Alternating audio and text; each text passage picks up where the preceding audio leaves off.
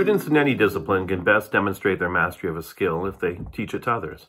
The same concept can be used quite effectively in an art classroom. A cursory search on YouTube or Pinterest reveals hundreds of thousands of step-by-step tutorials to create nearly any art piece.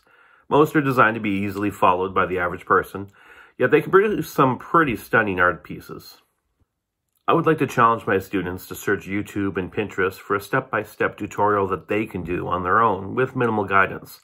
Once they've practiced a few times and mastered that skill, they would then use the classroom's iPad minis with their iOgrapher cases, microphones, and tripods to film their own step-by-step tutorial, putting their own personal twist on the one that they researched. And we could watch the tutorials as a class and choose a few to do as a large group.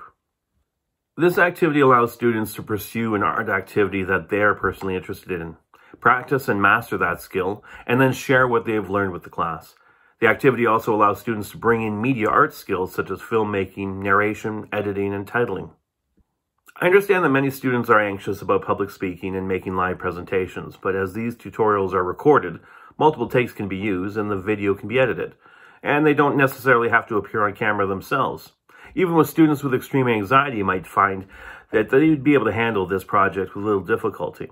Now, of course, the project can work equally well as a solo project or a small group project. If done as a small group project, I've had students identify which roles that they would like to take. The narrator, the hands, aka the talent, and the camera operator. And they can all share writing and editing jobs or assign them where appropriate. In an era of self-directed learning, students can flex their 21st century skills, learn and master a new skill, and then share what they've learned with the class. And if they make mistakes along the way, well, we've learned from Bob Ross that these happy accidents can lead to creative opportunities. So either way, we're going to have a lot of fun, learn something new, and share what we know with the class.